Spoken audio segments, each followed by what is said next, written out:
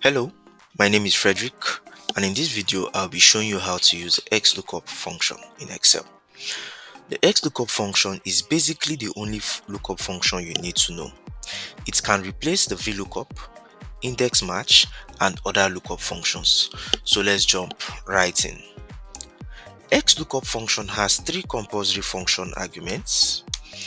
The first argument is the lookup value, and your lookup value is simply the value that you have and you want to search with. It can be your staff ID, your staff name, your product ID, and so on and so forth. In our case, we're going to be using our staff name here. Now I'm going to use a comma to go to the next function argument, the lookup array. The lookup array simply means the row or column in your data which contains your lookup value.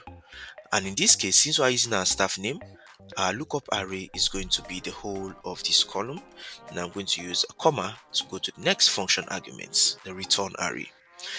The return array simply means the row or column in your data that contains the answer or the value you want to return.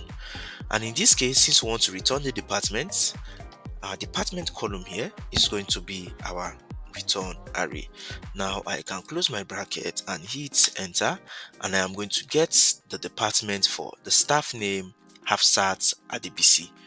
What if I change this to a different staff, Rose Obu, and I'm going to get her department? XLOOKUP automatically pull that in.